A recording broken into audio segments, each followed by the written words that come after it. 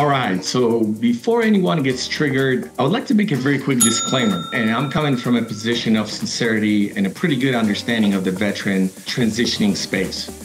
What I want to quickly cover is the usage of the word veteran. For many of us, me included, who served for decades, the word veteran means a former military member, someone who served this nation. Like each of you, I feel extremely proud of the things I accomplished in uniform, but the sad part is that is not necessarily what it means to others, to our civilian counterparts.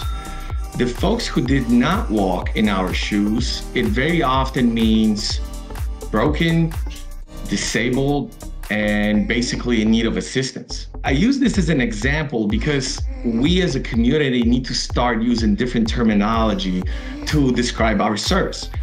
Military professional sounds a whole lot more credible and in line with our corporate counterparts. So say it with me. You are a transitioning military professional. You are a professional with strong business ethics and skill set taught and experience gained in the military sector.